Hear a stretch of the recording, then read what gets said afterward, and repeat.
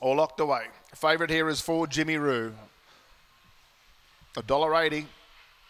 Box 4, the favourite. Ready, set, racing. Jimmy Roo began okay. He's got room to move. There's Jackie Charles going fast. The inside is Aurora De Miro, and Jimmy Roo on the outside found the front. Either one ran off Aurora De Miro and cleaned them all up. Is Jimmy Roo 6 in front.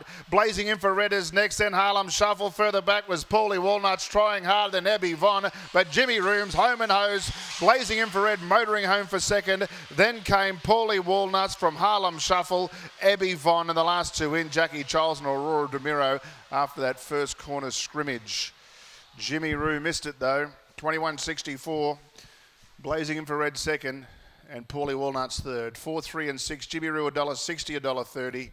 Blazing Infrared 2.10. No third Paulie Walnuts, but Jimmy Roo showed good dash early. 7.51 early. Not super flying, but he found the front. And that's what counts. Missed the trouble and away it went. Jimmy Roo. Blazing Infrared does what it does. If it's anywhere near them, it flashes home. It's very strong, Blazing Infrared, and ran a nice second rather. And third was Paulie Walnuts, who was in a bit of trouble under that top corner. 4.367, 4.367 after race 10.